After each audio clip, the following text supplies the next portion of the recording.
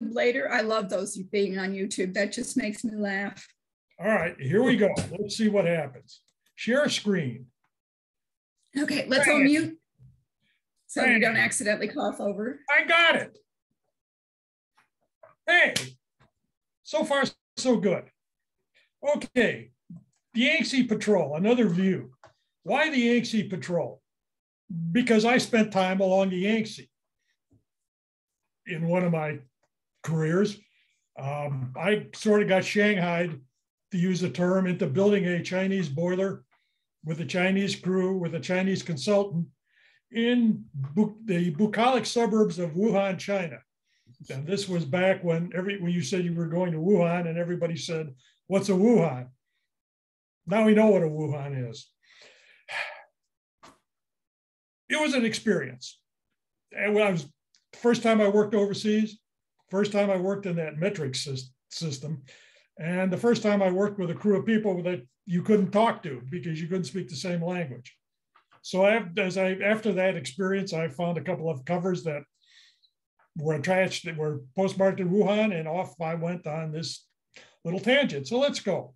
So here we have the Yangtze River, flowing from Shanghai all the way up through the three gorges up to Chongqing. Now you notice that Chongqing, we used to spell that Chongqing differently. When the communists took over China, they changed the pinyin, which is the Latin alphabet, and some of these names have changed. We can see good old Wuhan down there and the Three Gorges Dam. Now the Yangtze is China's longest river. It's longest river in Asia. It's the sixth largest by volume. It drains about 20% of China's landmass. And when you look at the river, you swear that the 20% is floating down the river. It's home to a third of the population and is navigable up to Chongqing by ocean vessels. So we've got the Yangtze Patrol, which consisted of a variety of vessels. They were war prizes for the Spanish-American War. They were U.S. purchased, U.S. built. They were taken apart and shipped over to China and reassembled. They were U.S. designed and Chinese built. We cooperated with the other foreign powers in China, and the Yangtze Patrol was tasked with protecting U.S. property and U.S. citizens. And here we see one, where they were protecting U.S. property, the Texaco people. Now, Texaco oil really isn't oil as in petroleum products like we'd use to make gasoline. This was actually tung oil, which is a drying compound that you add to paint. But here's the Patriot at the Texaco docks. Texaco also loaned the Navy a firing range to practice marksmanship. Now, the Yangtze Patrol, the ships, well, they were small ships. They went through multiple decommissionings, multiple recommissionings. Two saw service under at least two flags, and one of them had the distinction of being scuttled twice. So here's a comparison. We've got the USS Houston, an auxiliary cruiser, and next to it, we have got a Yangtze Patrol boat. And you can see there's a heck of a difference in size. So the ships, well, they were Spanish ships that were taken from the Spanish during the Spanish-American War and converted to U.S. Navy service. They were U.S. ships that were designed with low draft. Initially, we built them in the U.S. yards, particularly in California. We disassembled them, shipped them to China, and rebuilt them. The Navy switched to Chinese-built ships in a Chinese dockyard, the Qingyan dockyard, which is still in existence today.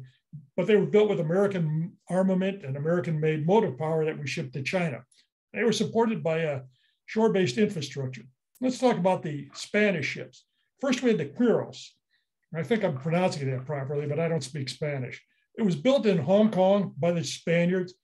It was sold into the U.S. in 1900 after the Spanish-American War because they concluded that they'd never be able to get the thing back to Spain. We recommissioned it as a U.S. ship in 1900, and it got sunk in 1923 in a gunnery exercise. We had the Villalobos, which was captured in 1898. It was commissioned in 1900, also went down in a gunnery exercise. We've got the Elcano. We captured it from Spain in the Philippines. It was commissioned in 1902 and sunk in Target practice. The Elcano, by the way, is named after the actual Spanish commander that was the first guy to circumnavigate the world. The Magellan gets the credit, but Magellan got killed in a battle in the Philippines. We've got the Callow, it was also a war prize. And we've got the General Alva, which was a receiving ship for the Yangtze Patrol for several years. Now, all these ships took part in the Philippine-American War. After we took the Philippines, there was a war between the U.S., basically a war between the U.S. and various insurgent forces in the Philippines. The U.S. won that war. I think I recall one of the legacies of that war is the Colt 45, because we were having problems with the caliber of the sidearms that we were using in terms of stopping the insurgents. So we developed the Colt 45. So here's one of the Spanish ships, the General Alva. And what does it look like? This is what it looks like. I mean, you can see we've got a gun on the front. We've probably got a couple of guns on the back. Hardly an imposing warship. We've got the Quiros. Now here we've got a note from one of the sailors that his address has been changed from the Cincinnati to the Quiros on the Asiatic Station, courtesy of the U.S. Postal Service. We maintain, by the way, a postal service in China. So here's a picture of the Quiros, another yacht-like looking ship. Although when you look at the smoke coming out of this thing, either he had the cameras where either he was lit from the back or he was doing a heck of a poor job at combustion. So we've got some U.S. designed ships, the Isabel, the Panay, the Tutila, the Palos, Mindanao, Luzon, Oahu, and the Wake and Guam. So let's take a look at them.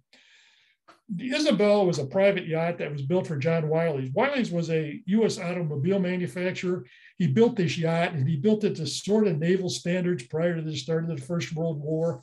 And he sold it to the Navy as a destroyer escort, as a destroyer or the convoy escort during the war. After the war, they realized that, when you look at this, this really isn't the destroyer in the true sense of the word. So they called it a patrol yacht. They sent it up and down the Mississippi as a recruitment aid. And I guess they figured they'd wow the locals that this is the kind of ship you were going to be on if you just signed up in the Navy. But it also became the only Navy ship that served on the Mississippi and on the Yangtze. And it was the flagship of the Yangtze Patrol for 7 years from 1921 on. It moved from the Philippines to Australia during the opening phase of the Pacific War. And actually, it was the only ship that survived in U.S. service throughout World War II. It was decommissioned in 1945 because I think basically they couldn't figure out quite what to do with the thing. So here we have a cover from the Isabel. We've got a picture of it, and it does indeed look like a yacht.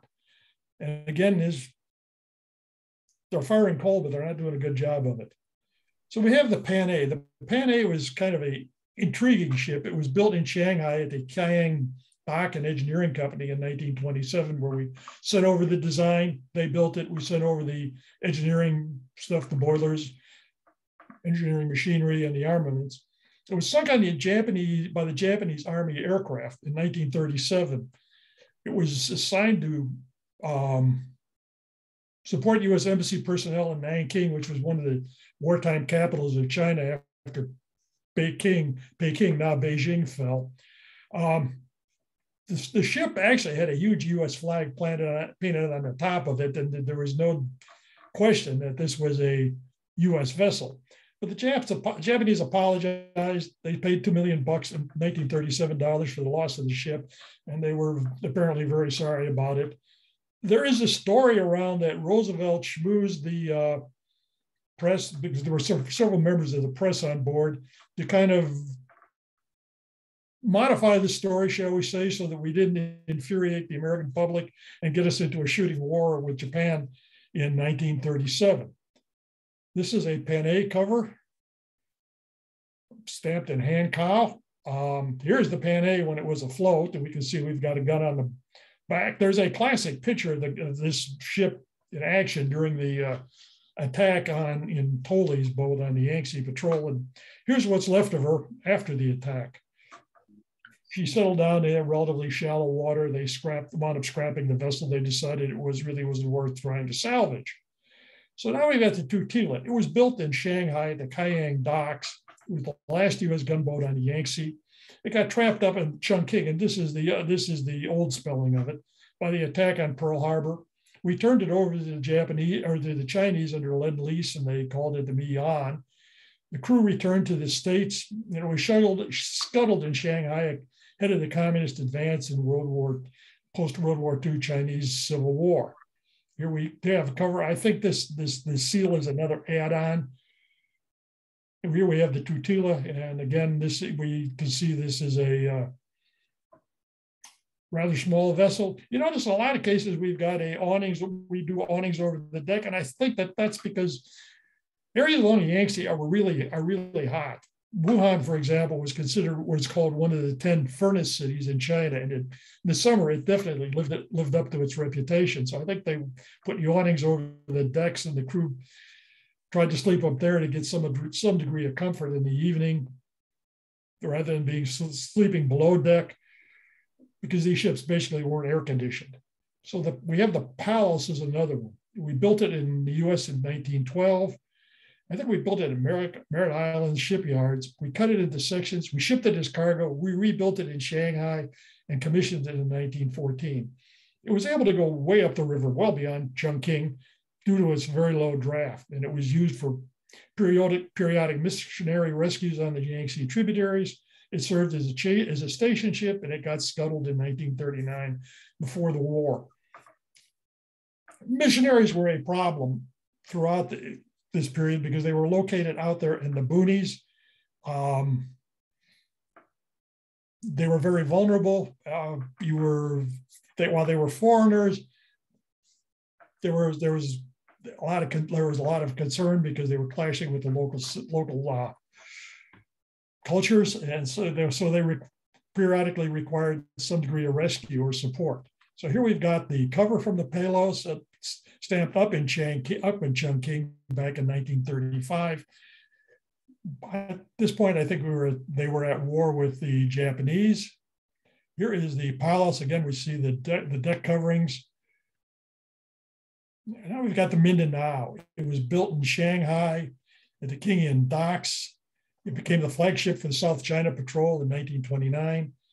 It pulled out of China for the Philippines before the Pearl Harbor attack. These things were built for river work. And there was a hell of a lot of doubt as their ability to get across an open ocean, but it actually made it. It participated in the defense of the Philippines. They scuttled it in Manila Bay in 1942, just prior to the fall of Corregidor. So we have the cover with the South China Patrol logo back in 1932, 10 years before its demise. And here we have we have the awnings to try to keep the crew comfortable. Two stacker, undoubtedly coal fired. We now have the other ship. Another ship was the Guam. It was a gunboat with multiple names and nationalities. It was built in Shanghai in 1927, according to U.S. drawings, with U.S. engineering equipment and U.S. weaponry. It was renamed the Wake to allow the Guam to be used. As I understand from some reading, there was a superstition in the Navy that if it was extremely bad luck to rename a ship once it had been christened, these guys had bad luck. It was renamed the Tatara after the Japanese captured in Shanghai the day after Pearl Harbor. We retook it at the end of the war. We gave it to the Chinese nationalists. They renamed it the Maiwan. It was captured by the communists in Shanghai. They renamed it, they reflagged it, and it disappeared into the mists. So here we see the Guam and good old Hankow in February 1941, before our involvement in the war. Here is the Wake, or the Guam now is the Wake with its first day of naval service. I think the Dragon is a add-on. I don't think this was a true part of the camera. So here we see the Wake under the Japanese flag after December 8th, 1941. They've still got the awnings on the deck. They're still patrolling the river. We have the Luzon that was built again in the Kaiyang dockyard. It was the flagship for the Yangtze Patrol for 10 years. We scuttled in Manila Bay in 1942. The Japanese refloated this thing in 1942, and they renamed it to Karatsu. I don't speak Japanese either. We torpedoed it in 1944. We didn't sink it. We damaged it badly. It got sent to Manila for repairs. of course, we invaded the Philippines in 1944. The Japanese hadn't quite repaired it, so it got scuttled by the Japanese in Manila Bay in 1945. So this ship, it has the dubious distinction of being one of the few that got scuttled and resurrected, or got resurrected and rescuttled. So here we see the cover, again in hand cowl. Prior to the war, we have the picture of the Luzon, lifeboats, double deckers.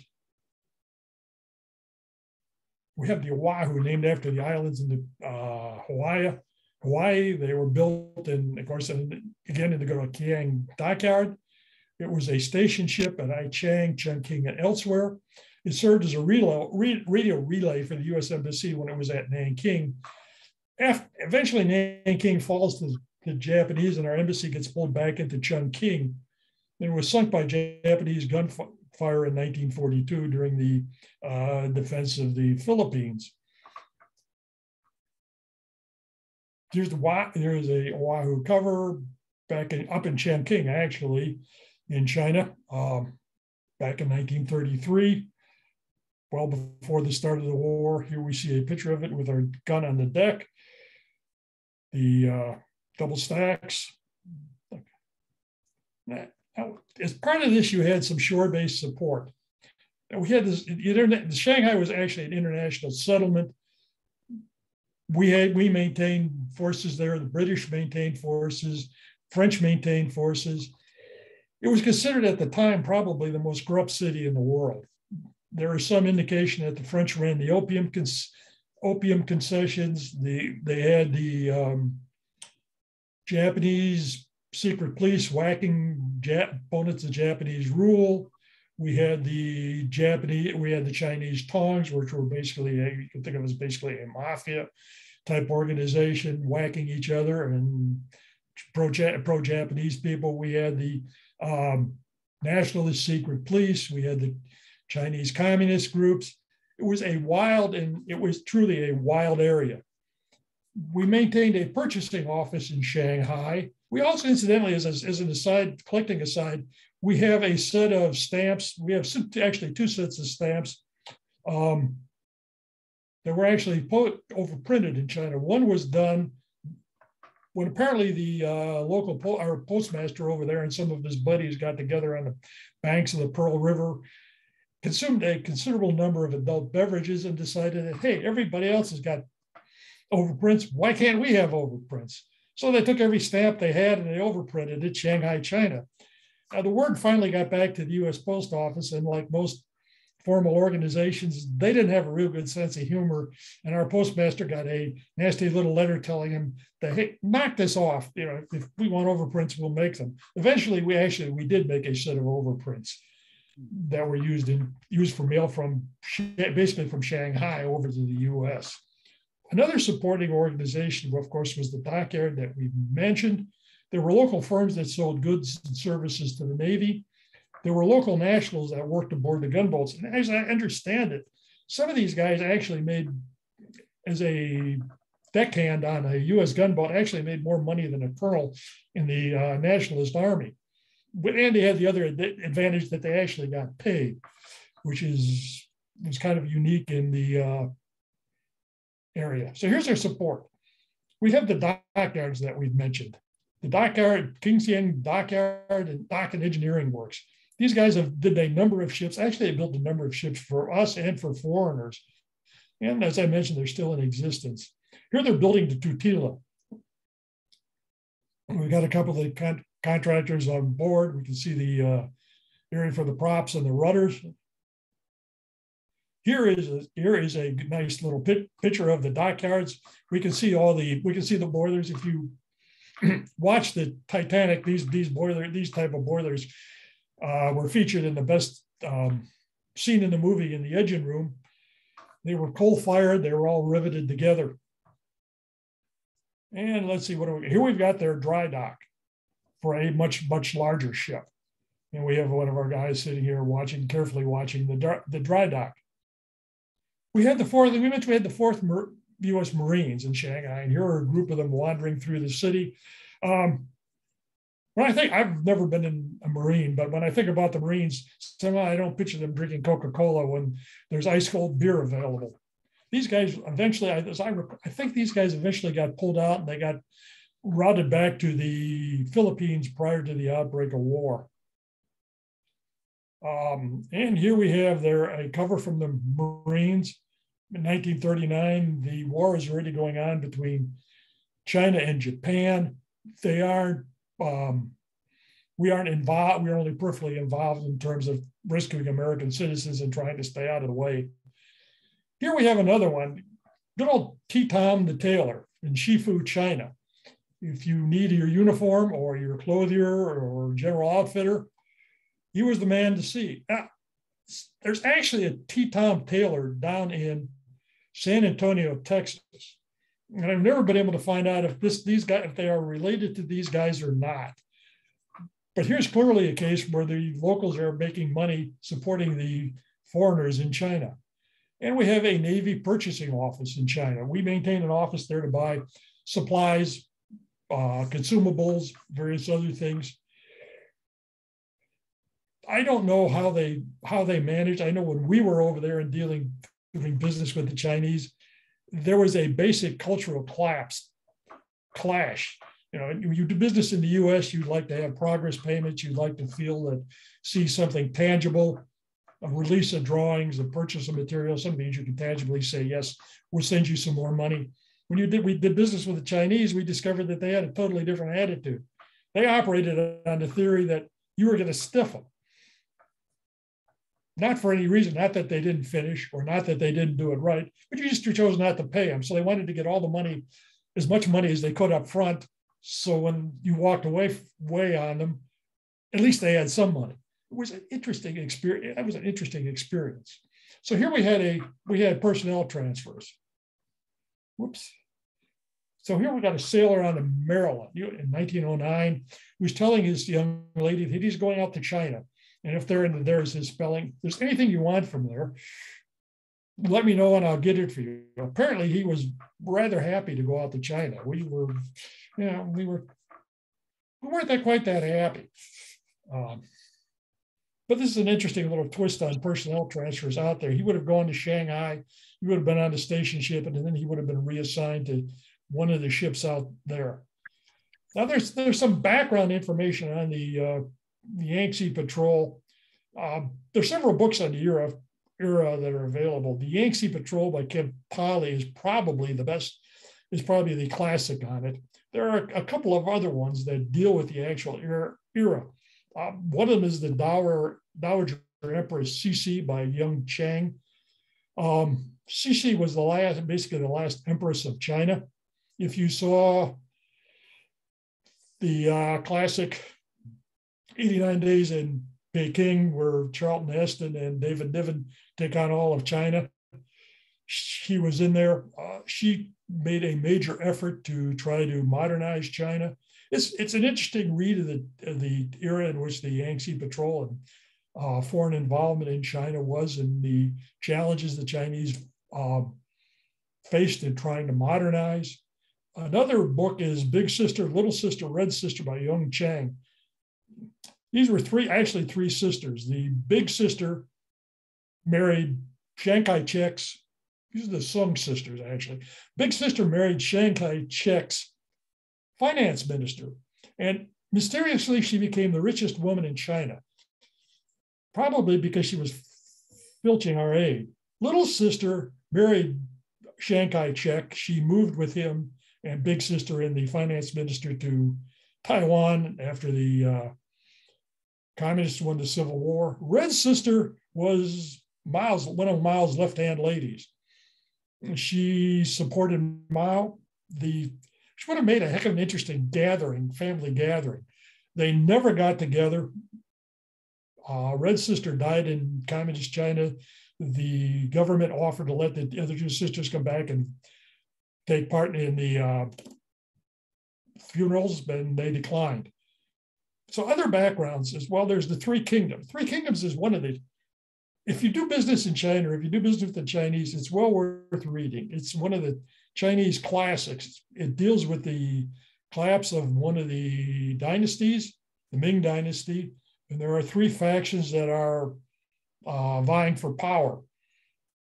When I was over there, this was one of the TV movies that you could see on Chinese TV. Of course, it was all in Chinese, so you couldn't figure out what the heck was going on, other than the fact that eventually somebody got his head whacked off, and you had to say, I guess this guy made a suboptimal choice in sides.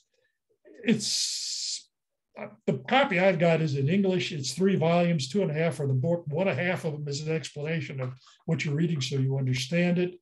It's considered about 70% historically accurate. Another one is the movie The Sand Pebbles, which is allegedly based on either Mindanao or the Villalobos.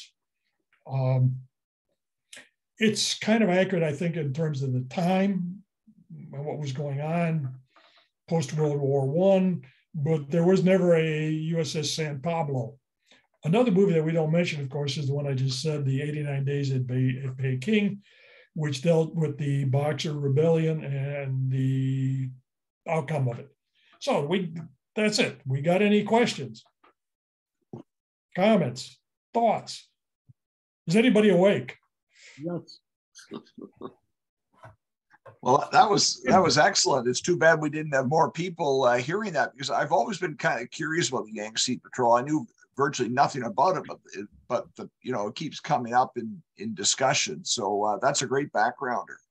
One of the interesting things about this was when you went into the Wuhan Museum, there was a display. They had a basic historic display, but they also had one that showed what looked like World War II atrocities, followed by a set of posters on the PLA, the Communist Army. And it was sort of unsaid, but it was sort of a message that, hey, folks, this is what it was before, but now we're here and nobody's messing with us. It was an interesting propaganda piece.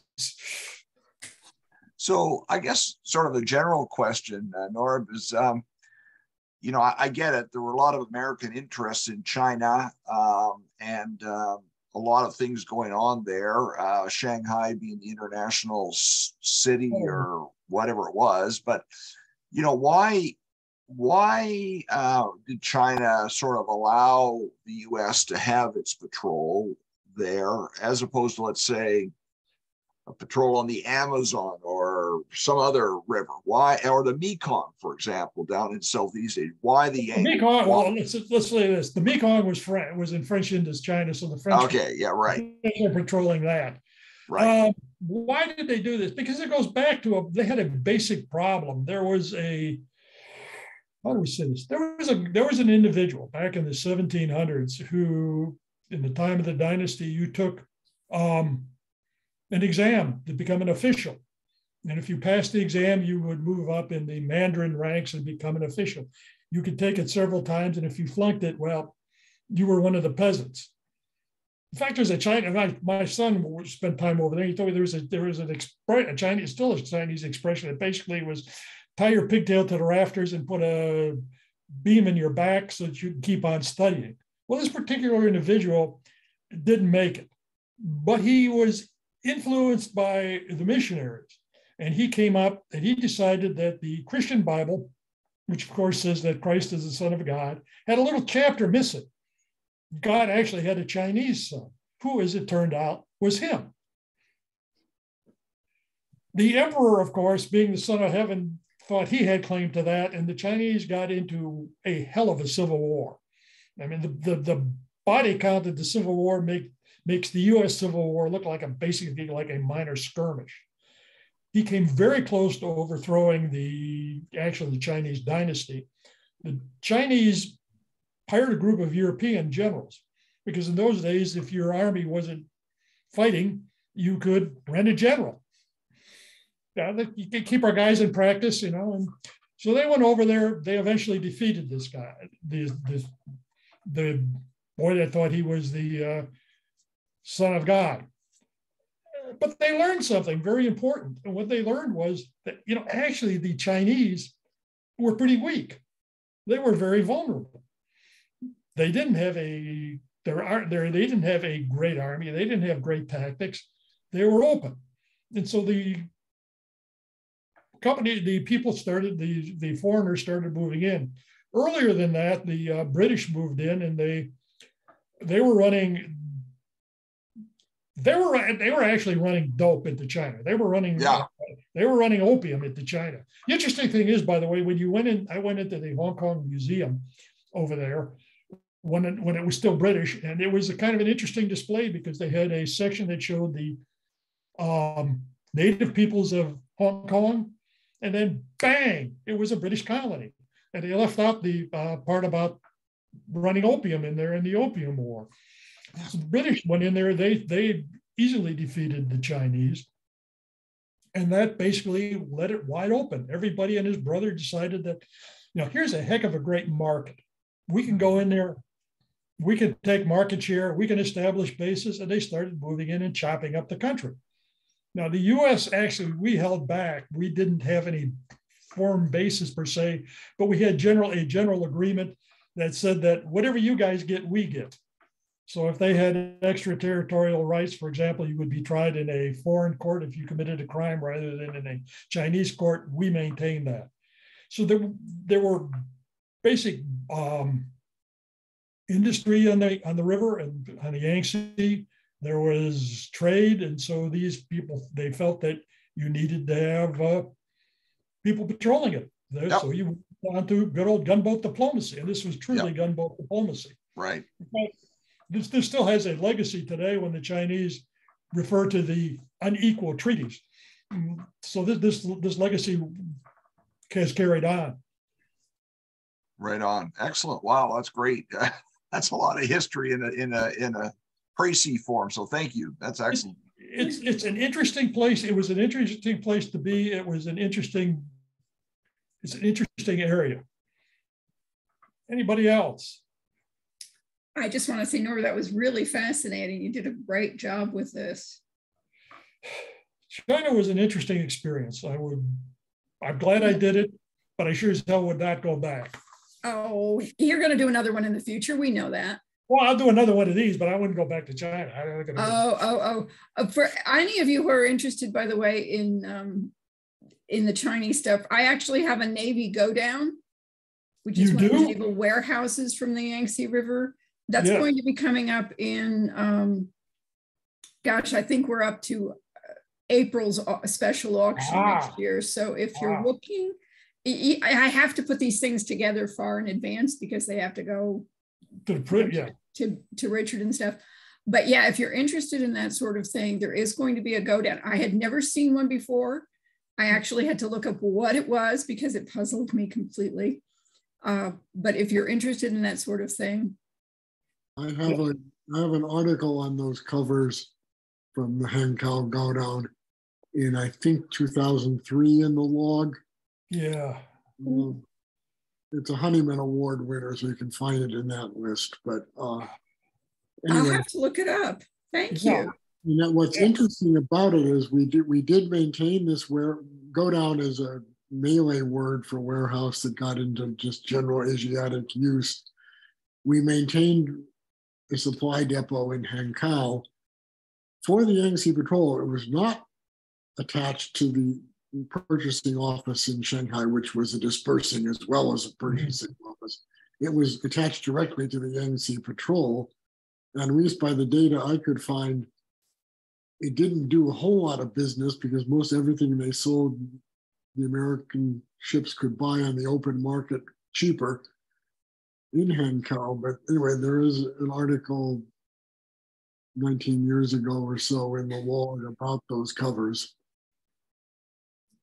Sometimes I think we need to redo occasionally. Sort of like a movie being remade. Maybe we just need to pull some of the award winners out of mothballs and reprint them for those of us who don't remember. I don't think I read that at the time, and that sounds... I think that was before my time. Yeah, I was a member, but I don't know that I remember reading about it. And I would find it interesting. I'll have to go look that up if it's... the website should have some of those. Yes. So I may have to go look at that. They're trying to get supplies here is always I think an issue, particularly food, because some of their standards left something to be desired. Well, also it was it was the back of beyond as far as Washington was concerned. I mean, there's a couple, when I wrote this article 20 years ago, one of the things I learned in looking at the Navy directories for the time was the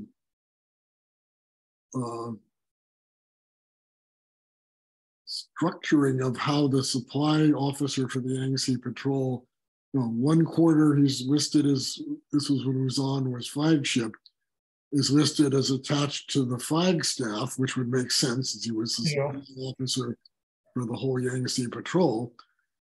But the next quarter he's listed as attached to the ship's complement, not the flag complement. It was like even Washington couldn't quite keep track of that. And when Tutuila was the station ship in Chongqing, around the time Kemptoli was aboard, there was an ensign aboard, Lieutenant JG, William J. Lederer, who later was much famous for the book The Ugly American. But in one of his books, he did some fictionalizations about his Navy service. And in one of them, he presents a frustrating chain of correspondence with the Bureau of Supplies and Accounts in DC, because he's having to buy what we now know as canola oil, but back in the day was known as rapeseed oil. Mm-hmm. Only oil available for, I don't know if this was for lubrication or for cooking or for what. And Washington had clearly had no clue what the stuff was, and he's having to justify, even though there was a supply officer for the patrol, each ship had to have somebody doing that duty. So when my father was on Monocacy, the Palos' sister ship, he had about 4 or 5 titles, one of which was special dispersing agent to handle the payroll, because they only had 3 line officers and a medical corps officer on board. Mm-hmm. So it was all, it was the end of the line for service in the Navy. You couldn't get farther away from anything than there. Yeah, we kind of looked at it. We were kind of looked at that way too when we were out there. We were out there. You're in the boonies, and they sort of remember you. One of the interesting things about that, though, is that there was actually one guy associated with China, Foote, Flag Officer Foote, who was involved in the 1830s, 1840s out there, and he got into a shooting match with the Chinese. And actually, he came back to the U.S. and he became Grant's right-hand Navy man in the campaign to take Vicksburg. So in those days, you could possibly rise up. The other thing I found interesting is, we talk about the Yangtze Patrol. This was in the time where we had much better communications, but at the very beginning with the Asiatic Fleet on China Station, you went out there and you were on your own. And I think they sent you a nice letter. You're being assigned out there. You're supposed to take care of American interests, cooperate with the State Department, be nice to the foreign powers, don't do anything stupid and get us into a shooting war. And whatever happens is, well, you're out there, and if you want to ask for advice, it's 6 months. Well, I've always been fond of a quote, which is one of those things that's too good to check in to see if it's really true.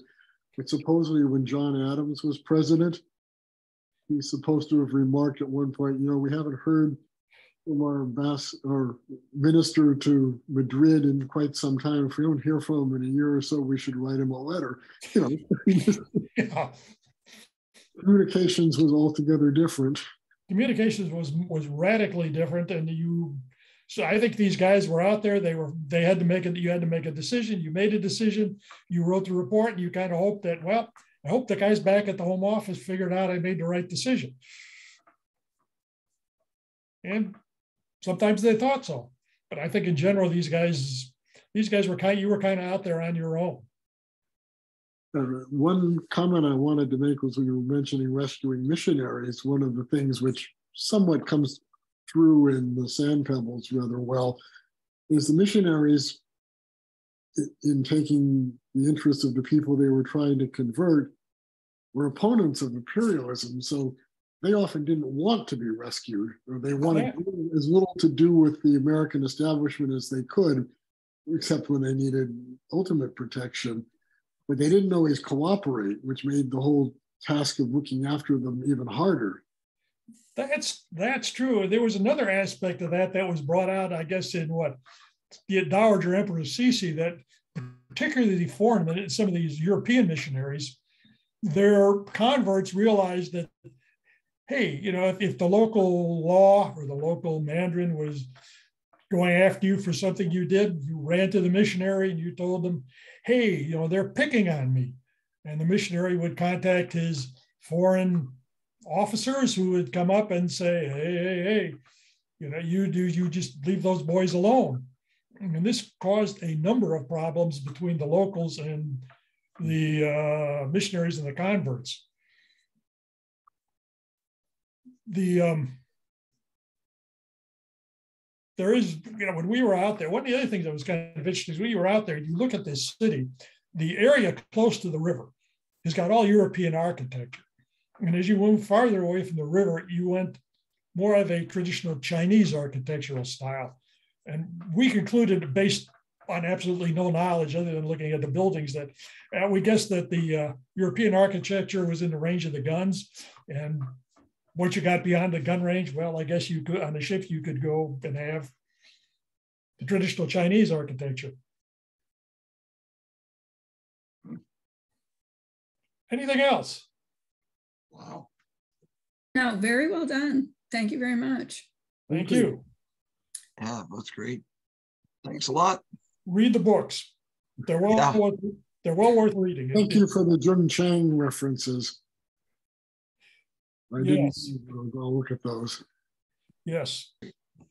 Thank you. Actually, she's got another book out that isn't in here, and it's, what is it? Wild Swans, Three Daughters of China. That was the first one she wrote. Her grandmother was a concubine for a warlord. Her mother was supporting her father, who was a communist official, and the daughter was living in London. And it's kind of a family history as it flows through the whole era. They're good reads. They're good reads. Yeah, your two movies that you referenced, 57 Days in Peking and The Sand Pebbles, are probably two of my favorites for the China era. Yeah, we saw that the days in Peking were on. That was going when they were asking us to go over there, and that was one of the concerns. Were we going to be sitting on the walls as they came rolling over the walls? But when we went over there, we discovered actually they were pretty friendly. We had something they wanted: money. And as long as you had money, they were happy. I could see that. I don't know what it's like now. I think now it may be now with the lockdowns, it's radically different. And I think the Yangtze is going a lot shallower because of the drought. I don't think you can get up to Chungking anymore in it, or at least until the rains come again. Probably. All right. Well, I'm going to say thank you, and I'm going to log off. I'm going to log off too. Thank you all for listening. You guys all have a great holiday. Yes. We'll see you next time. We'll see you next time. Happy holidays. Thanks a lot. Happy holidays. All right. Bye-bye. Bye.